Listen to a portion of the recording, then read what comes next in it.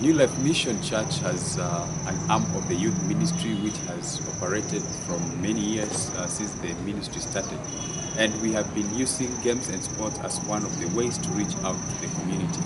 One of the things that we have done through the community youth games and sports is to preach the gospel of Jesus Christ, but more so encouraging young people to take participation in community development, and also to enroll other young people that are just idle in the community to make sure that they take a critical role in the community.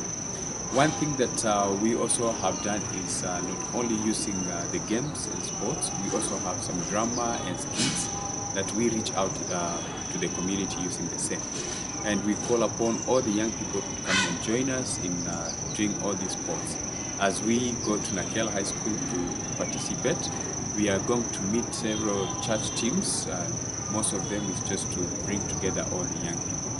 And I appreciate if you all could join us. Now, we have anticipated to have this program run on quarterly basis. That is this April. We have another game in August and September. Most probably it will be good that we have 3 games quarterly for the whole entire year.